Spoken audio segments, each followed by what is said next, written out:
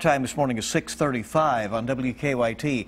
Parents are wanting their kids to learn some self-defense younger and younger these days for obvious reasons out there. Yeah, it's a good practice to have, and a karate instructor tells us the practice is more than just physical. WKYT's Miranda Combs has the story. Okay, let's stand up. Say yes, sir. Yes, sir. Yes, sir. And when I say punch, make sure you punch and make a loud one. Ready? Punch. There's no arguing, they're cute. Let's straighten up these shoulders right here. What do you say? Thank you, sir. And seeing them learn the ropes of Taekwondo, well, is even cuter. Right side. Right high block.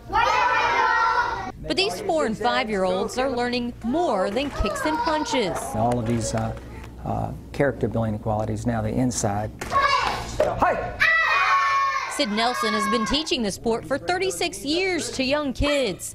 He says things have changed. Decades ago, parents wanted their kids to learn how to fight, to defend themselves from schoolyard bullies. We do teach them the awareness skills of self-defense. They're learning the actual moves. They're not quite sure how to apply them. But the hope is that if needed, the practice will kick in. It takes time to teach them what's appropriate and what's not. And that's not just from a self-defense mindset. Everybody's on those lines. Bow and say thank you. Thank you. In fact, what Nelson sees more today is a need for mental self-defense, character building, discipline. If they have some boundaries, they love boundaries and structure. Say yes, sir. Yes, sir. And they will thrive in it. So that's much of what he teaches here. Respect in a world where some argue it's lacking.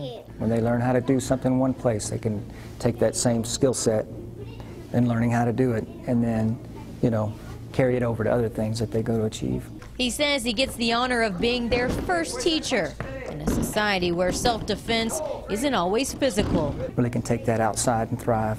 In Lexington, Miranda Combs, WKYT.